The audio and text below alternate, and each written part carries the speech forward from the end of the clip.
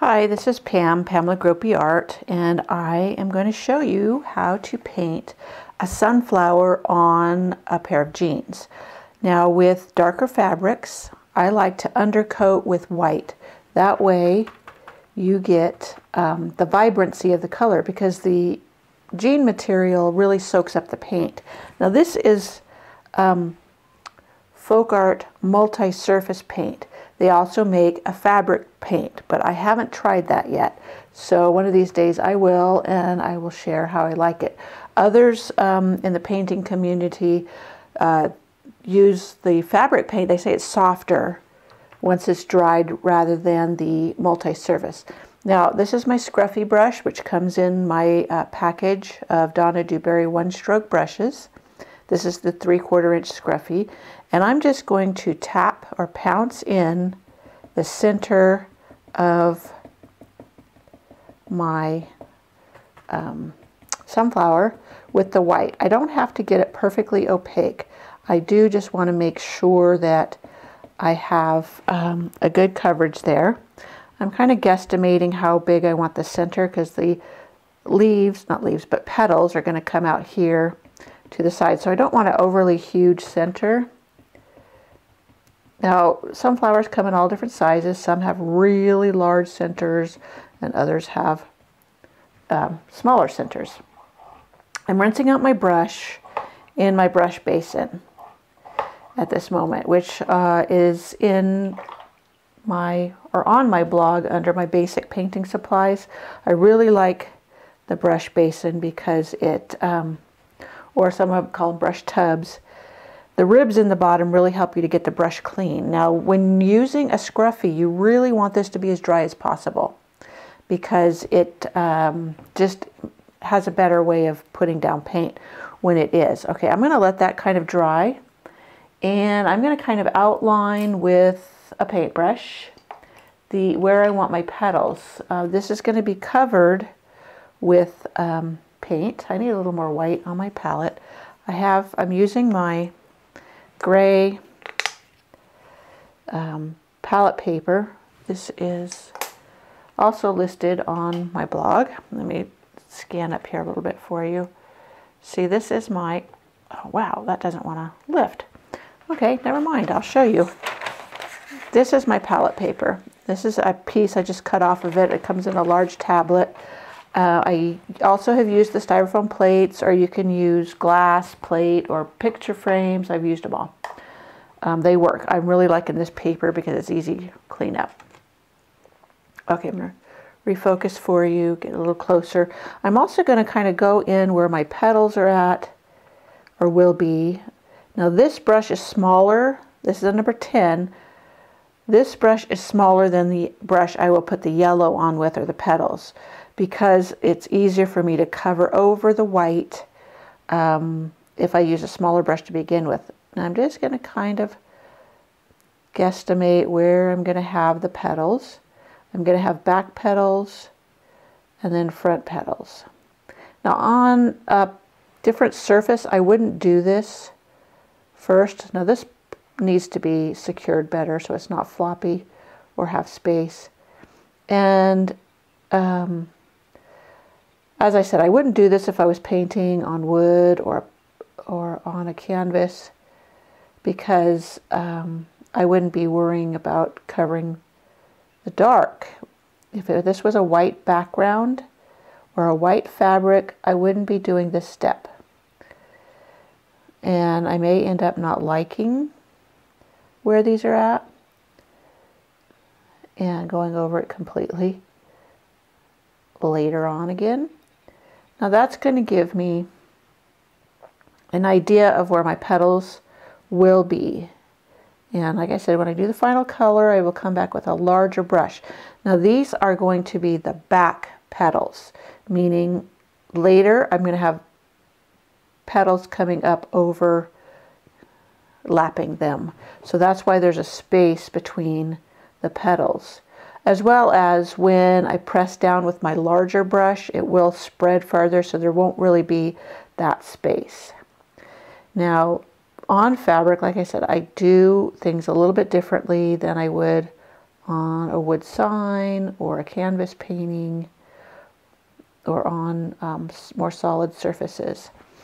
All right, now I'm also going to kind of guesstimate where I want a leaf, because I want my leaves to sit underneath. Let's see. So I kind of draw what would be like an arrow. You don't really need to see where the end is, but maybe I'll just push it up there for you anyways. And I'm going to come in and do some scallopy strokes. Now I'm not getting total full coverage here, and it doesn't really matter because I'm going to go over this with the green. I'm just laying down a layer of white so that the colors will be more vibrant over this dark fabric. And I'm just getting a background in there. I don't even have to do the wiggle. I'm just kind of mimicking what I would do. If I wanted to, I could also come in and just paint a leaf shape like that and fill it in. So it's not imperative that you do the scallop. I was just trying to get a leaf shape in the way I know how to do it. Now also I may do some side leaves, but it's harder to go over a thin line like that with the top color. So normally I would just do those and not worry about them being very vibrant. I would just do them with the regular color.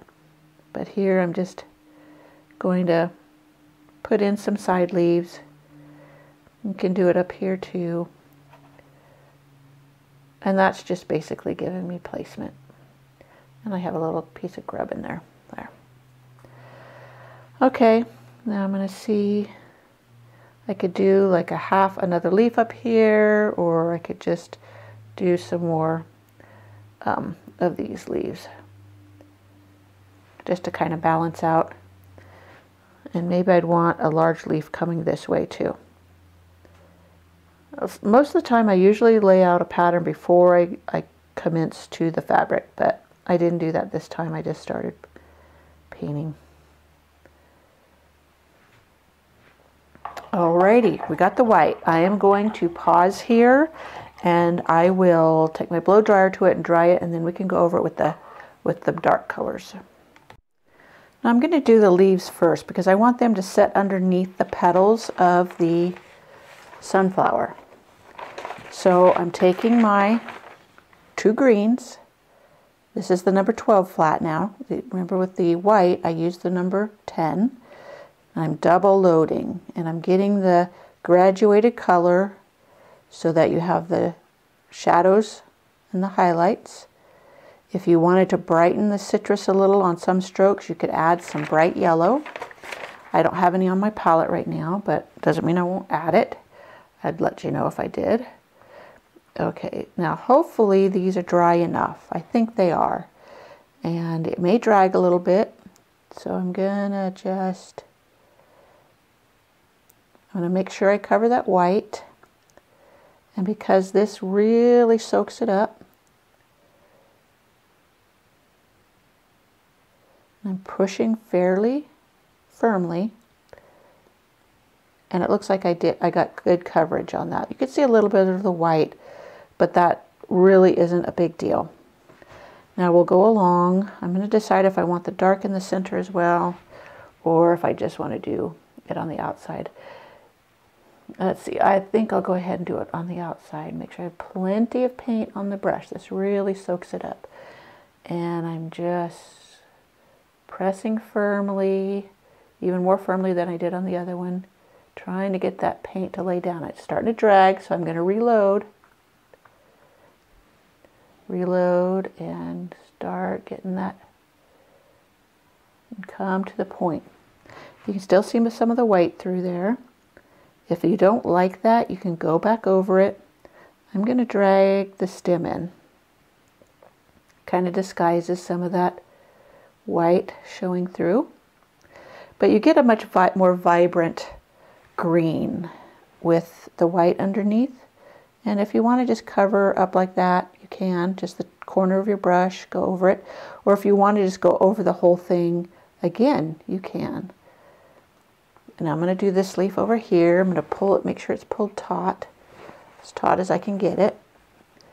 And this time I'm going to go with the lighter green on the outside. Whoops, I just dropped it in paint. Let me wipe that off. Okay, let me get some more light green on my brush. Thick, thick paint on the brush. You wouldn't have it this thick for just a regular painting. And it drug on the edge, so I'm just dipping in the light green, coming back over. And just dipping in the light green wasn't a good idea there.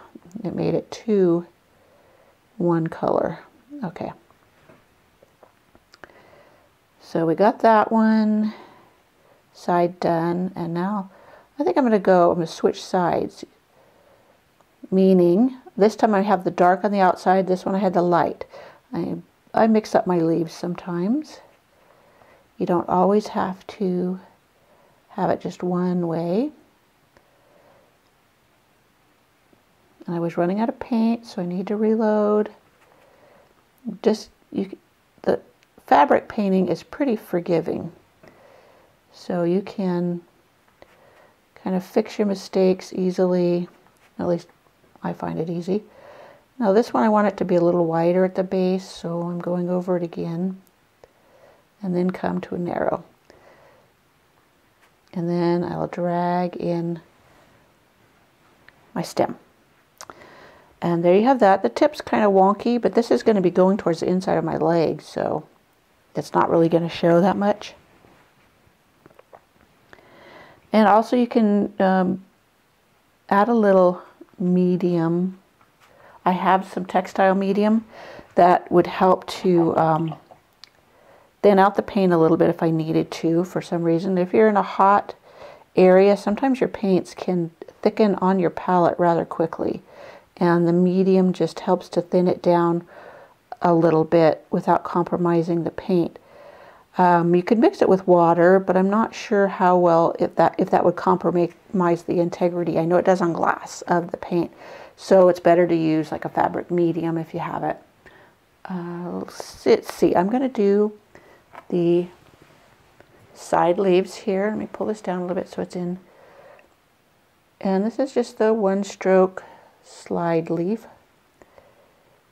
Keep plenty of paint on your brush. Every time I go away from the camera, I am reloading. And reloading quite a bit. Because as I said, this really sucks up the paint.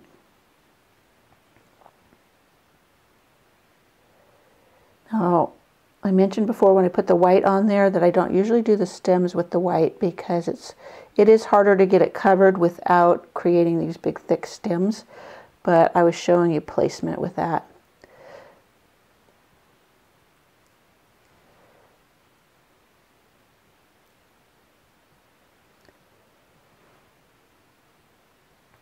So I keep reloading, drag in the stem. If your brush starts to get gloppy and won't hold a chisel edge, rinse it out and reload, because that's just paint that's drying in your brush and preventing it from keeping a chisel. So I'm going to go down, show you this one. There's the stem, and these leaves should be fairly easy to cover because they had a little more of the white. And I'm going to reload. There. Now you can drag a stem in. I need to see if my brush has enough of a chisel edge. Sometimes you don't even need to drag in a stem. It's not noticeable. All right, now we're going to go to our center. Well, not our center. I'm going to do these. A lot of times on other surfaces, you will pounce in your center first with your scruffy and then do the petals, because some want to drag the color of the center into the petals. But we're not going to do that this time around. Now, I want the back petals to be a darker yellow than the front petals. I have yellow ochre. It's a pretty browny yellow on my palette. Let me show you here. It's probably not in focus, but you get the, here's the yellow ochre, and this one is moon yellow. They're pretty darker yellows. Also, I use school bus yellow for this, but I don't have one on my palette right now, and the moon yellow is close enough. Now I'm going to just load with my yellow ochre and see how I like it. I may add the moon yellow to it if it seems like it's not a color I'm liking. And so you see I put the brush on the edge of what would be the center, and I'm wiggling side to side as I pull it out, and I turn and come to a point. This is similar to the slider leaf, but I'm not starting at an angle, I'm starting flat. You can start at an angle if you want to start your petals that way. This has a little glop on it there. You can just touch it up if you want. Now remember, these petals are going to sit behind the front petals that are going to come between. Again, I'm just setting the brush down, pressing, wiggling to spread that paint and dragging to a point. If your point is kind of bare and you want to fill it in, go ahead. Don't worry if it just fades off into the jeans, that's okay too. Now I checked my brush, make sure I didn't pick up any of that green, but it looks like the material really is sucking it up, so I didn't have to worry about it being on my brush. So same here, center, pull, press, press, pull, lift.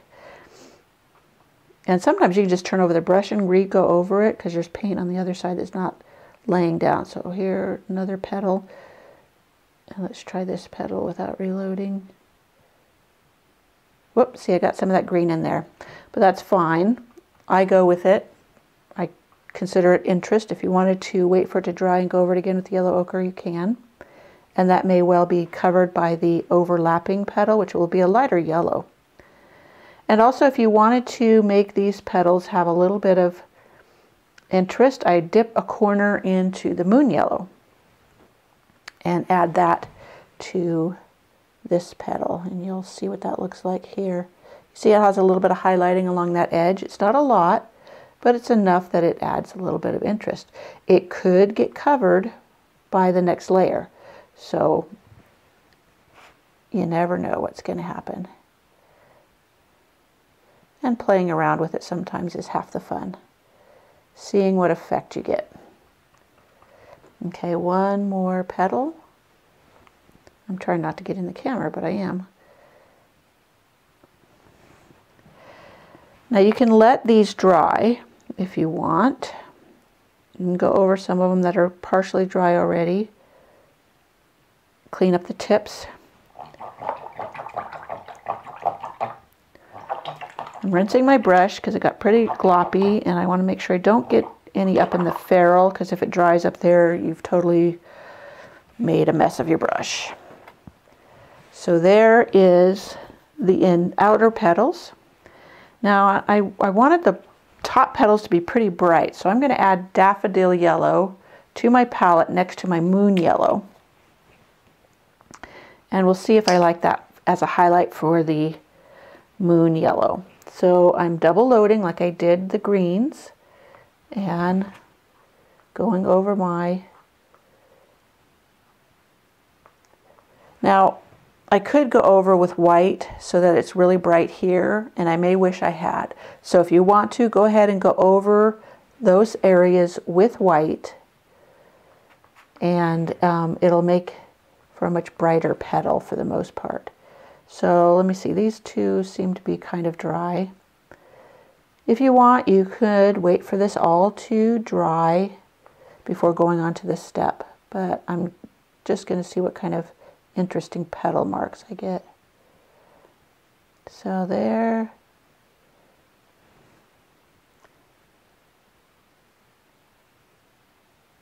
Is a petal going off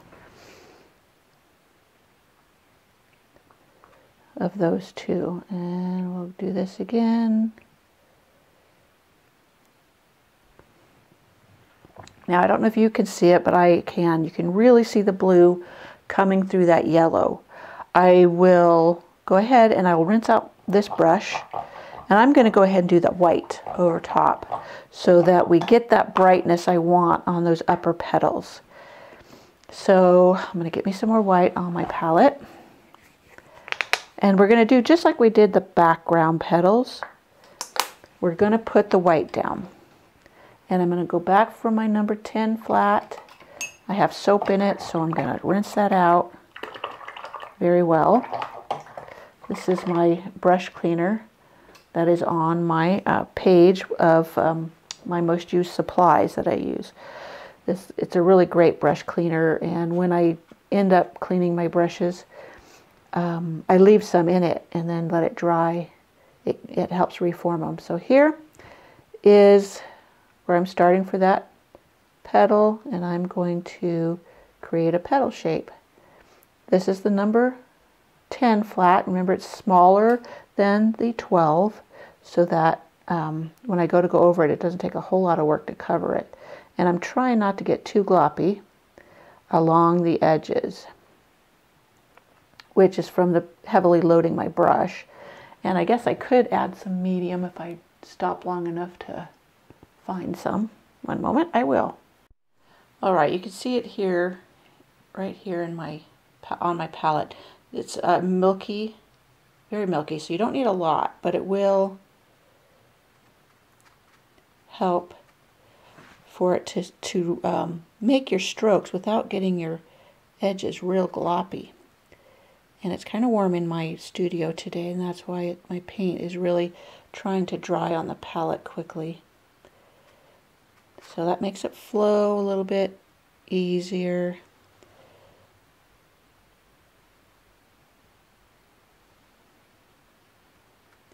I'd open my doors and windows, but there's a lot of noise going on outside, so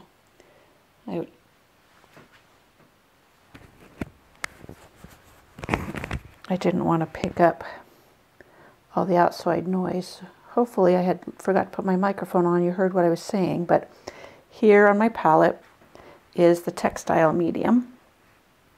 Can you see where I'm pointing with my brush up here? And I'm just dabbing a little bit as I reload my brush with my white.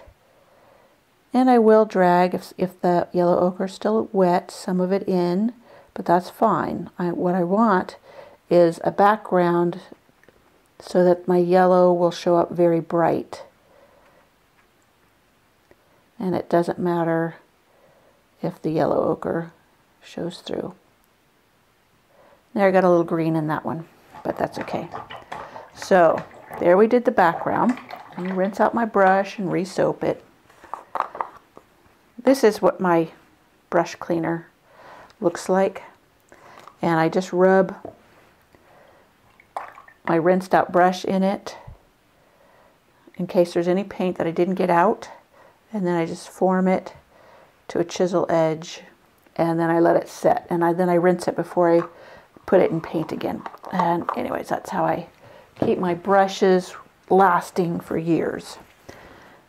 Okay, now we're back to my number 12 flat. And I'm going to get a little fabric medium in my brush, and I'm double loading my two yellows. It's drying on my palette because it's so warm in here. And let's see if we can go over that white. Now the white might not be dry enough. Let me test and see. It may pick it up.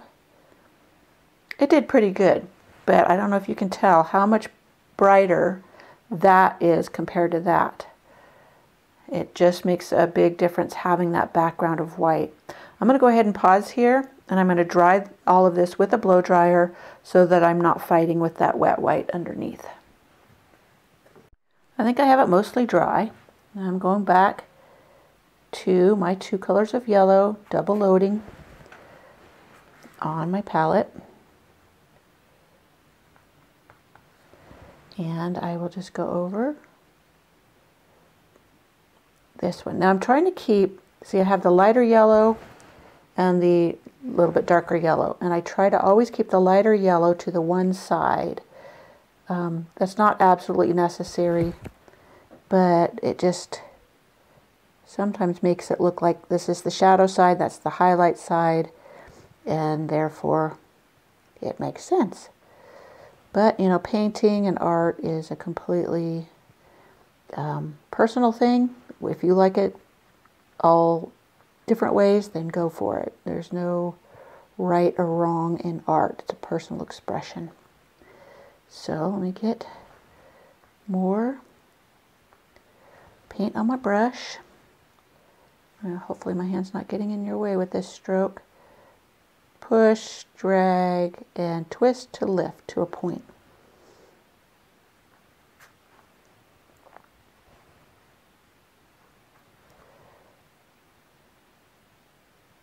Now on this side, it really doesn't matter about the highlight because the sun or your light is coming from that direction supposedly. So you can do whichever you want. Or you can even put a little bit of light yellow on both sides of the darker color, and then you'll get where the center's lighter and the two edges are darker. But that's all just a matter of loading your brush. Or you can come back over these and do a second coat and try to mix up what you're doing. My paint's getting a little gloppy in my brush. I probably should clean it out, but I'm almost done. So I'm going to go back over these yellow ones just because they weren't opaque enough for my taste. And there you have your petals. Some of your tips won't be perfect, but that's okay. Sunflowers aren't perfect in nature. And if it bothers you, go back over it, create a new tip. And there you have your sunflower petals. I'm rinsing my brush well because I don't want it to dry in it. And let me put this in my little brush holder. Now we're going to do the center. We're going to go back to the scruffy brush. It's pretty much dry now. Oops, got a little white in there. Should have got that off, but I am going to use, I think I'm going to go with the greens to make the center. A lot of times you'll use like a burnt umber or sienna and maybe some black to make the center. But a lot of sunflowers have the green and yellow. Oh, green and yellow. Okay, let's go with the green and yellow centers. So it doesn't have to be a dark green. You know what? I have the light green in it, and I'm just going to dip into that lighter yellow and go with it. So I might have wished I had yellow ochre on there. Let's just go with it and see. I might hate it. So just imagine this is brown and oh, I'm kind of liking that. I don't have it loaded well enough, so I'm going to go in and I'm going to do this a little bit differently. I like that green and yellow, so I just have to make sure my brush is well loaded. So how you do that, let me show you without squishing my paints, is, ooh, I don't know, let me move this. I got some of that medium in there, but I smush the brush down until it shows it going all the way across. Before I didn't do that and test it, and that is why it wasn't fully loaded.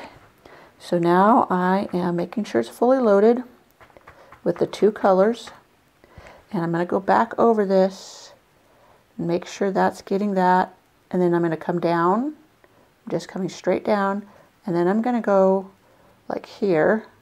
Now I ran out of the darker green, but you see it's making kind of a donut shape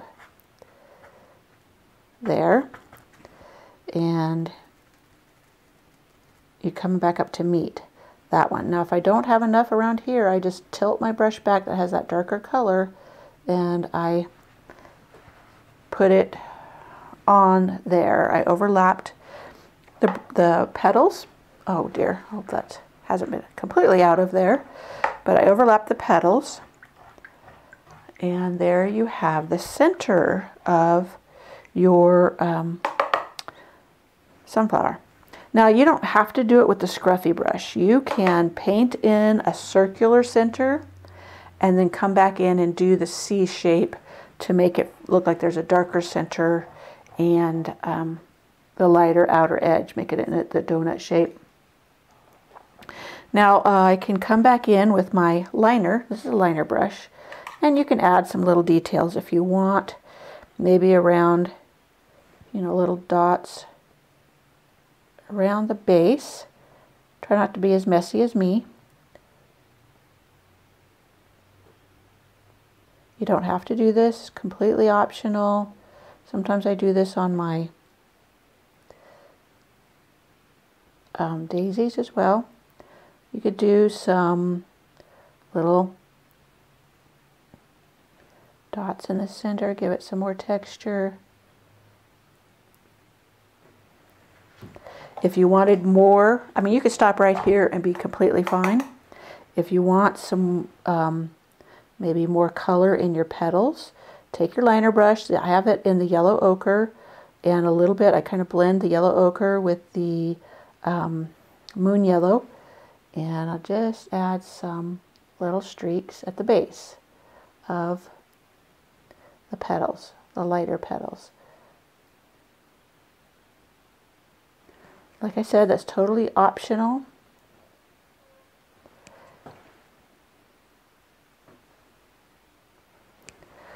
And you can also, if you want to smooth out the edges, you can go into your paint and you can outline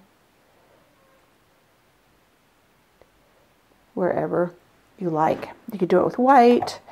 You can inky up the paint by putting a lot into the medium and then into your paint so that it really flows off the brush. I do that when I'm doing like lettering and stuff so that it will flow better. And that is how you paint a sunflower on fabric, at least on a dark fabric.